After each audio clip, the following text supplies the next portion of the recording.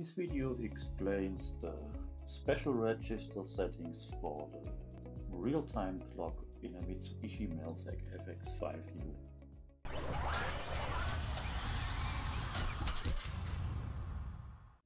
Oh, welcome back. This is Gert Zeller from Zeller Press Control Systems.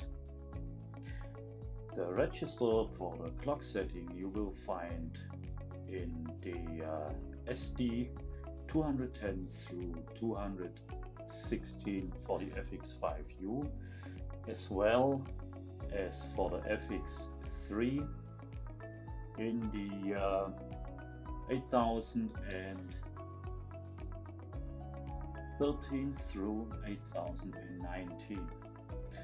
The clock setting is pretty simple to read.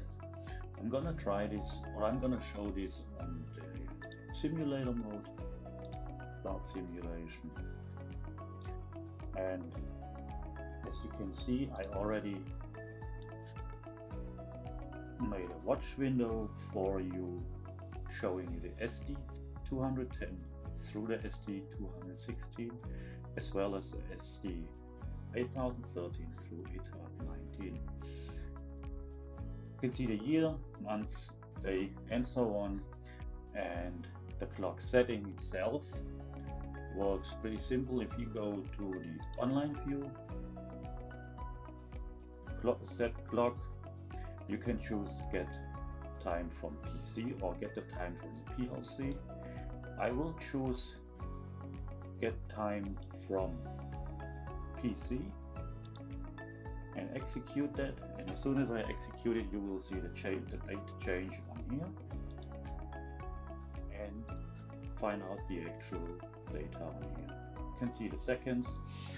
The day today is Sunday, so it's actually 0. If I change the day to Monday, just change the date one forward, get time from execute again, sorry, you will see it changes to 1, yeah, and Tuesday is 2, and so on. So it changes all the way through. Saturday is day 6, and Sunday is day 0. So that's it for the clock setting. For the PC series, for the CPU FX5U from Mitsubishi Melsec. Thank you for watching. Subscribe and give me a like. Bye bye.